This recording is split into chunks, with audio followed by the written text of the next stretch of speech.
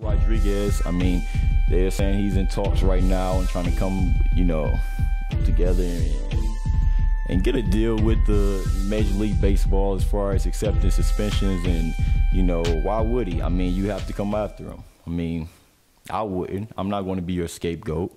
I mean, before, if you didn't crack down on him, you had just, the guy didn't want to re-sign any contract. You were going to lose him, and now you re-signed him into this major deal, and somehow you didn't know these things. That's the thing I want to get into. Stop talking about holding only the players responsible for this thing. Why not let's start holding the organization responsible? They get all they get out of you, out of your arm, and out of you using those steroids. They don't mind you doing those things as long as it's producing on the field or the court or wherever. But as soon as you take you hit the blunt, oh, they got a problem with that. That's a violation of team rules. That you're gonna get a suspension for. That we'll jump in for. That we're gonna go into your contract and articulate, measures to prevent these things from happening. And if so, you lose a couple $1 million. We gonna go in your pockets if you do that. That you will do. They have no ownership, no responsibility over anything. It's all on the players. And somehow even down to its own Congress and all these people to get involved to do it. No, man, start blaming those people right there on the team that's making the money. You profiting off of them. Don't try to vilify this guy. What's the point? Of course he doing it. Most of them are. And when those names going to be released or some of the tops, of course, it's going to come out like it was before. We know that. That's been out of there. This is not wrestling where we still thinking that it's real. We know it's fake. We know what you guys are doing. We know you souped up. Who are you trying to fool? But this is the only organization that's not responsible for this stuff. Stop taking the money out them players' pocket. They're already getting robbed already with these ridiculous standards that they have. Even you go down to the college ranks, the college players, the universities are required, and that's why people run to the pros. You got Pete Carrolls, you got the Chip Kellys. These guys just run off as soon as all players they just go back to the ghetto you go. No career, your career over, you shame. Give me the Heisman Trophy back, even when you in the pros. But this guy can just dip out and he's good. Chip Kelly sent back a letter saying, oh, my bad. And you just accept that. But he knows what he's doing the whole time while he's winning, and it catapults him up into get a coaching job. Not just a coaching job, but in the city of brotherly love in Philly.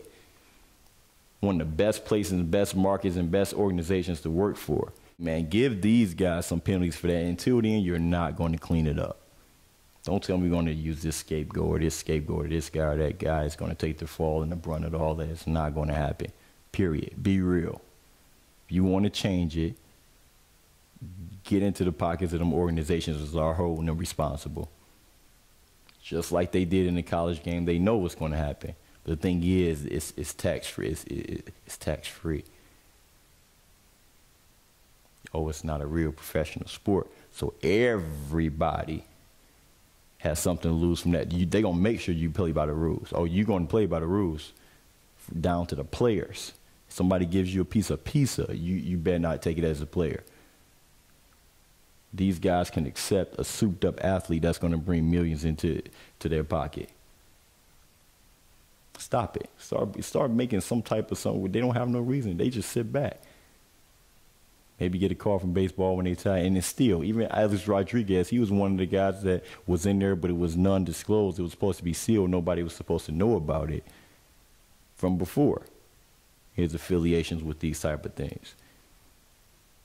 Now all of a sudden you're going to come back. He's like, what are you talking about? I've been doing this from jump. You know I've been doing this. You're going to wait till I'm almost 30. You think I'm going to let you kick me out, suspend me, so by the time I come back, I'm going to take a 2-year, $8 million deal or something like that? And I'm A-Rod, and I'm used to making hundreds of million dollars, signing $100 million deal. Please, no.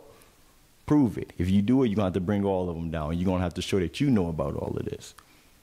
So there's no real effort to clean up baseball, man. We know it's just like wrestling, and just like boxing before. It's dead. As far as that goes, I'm not falling around trying to figure out who's doped up. Probably all of them are. You want to wait till the guy's 30? Now you want to do something on his way out? Get out of here. No, and I don't blame him. You're going to have to take me down. You're not taking my money while I'm at the end of my reign. Now you want me to be the scapegoat. Look, we'll come after Allen. Yeah, you come after when you're 30 years old. Yeah. You sealed him before when you knew about it. Don't come to me as no organization like you surprised or whatever. He making up fake stories about his injuries. You been knew how this goes. He dip off somewhere, all you know is he come back hitting 300 again. All right, that's all you know. That's all you know, and that's all you care about. So don't act new now. Don't act brand new now. It is what it is.